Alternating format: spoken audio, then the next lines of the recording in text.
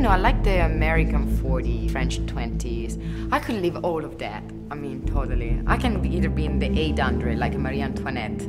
Of course, I will be the cortigiana, but...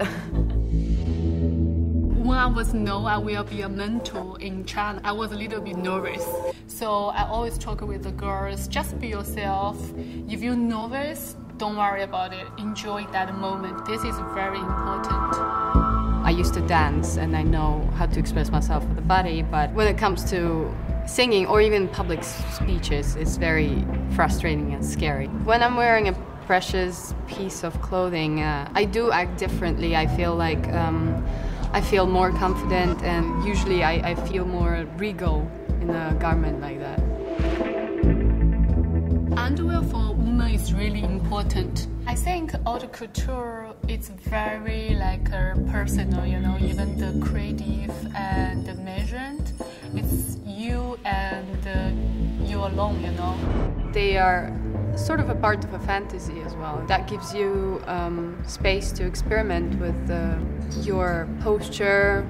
You know, everything changes. To think to transform like a piece, you know, of lingerie into such a precious jewelry, it brings everything at a different level. You know, maybe a woman doesn't want any more like a diamond, wants like a gold bra.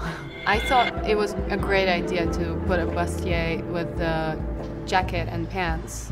So it's a mix of feminine and masculine energy, but with a heel, obviously.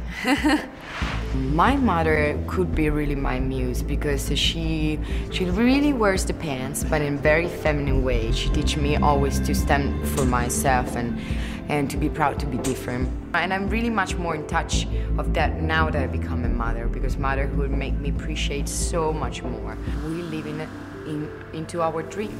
It's life, it's a dream. Life is a great adventure. Just be ready for any great surprise.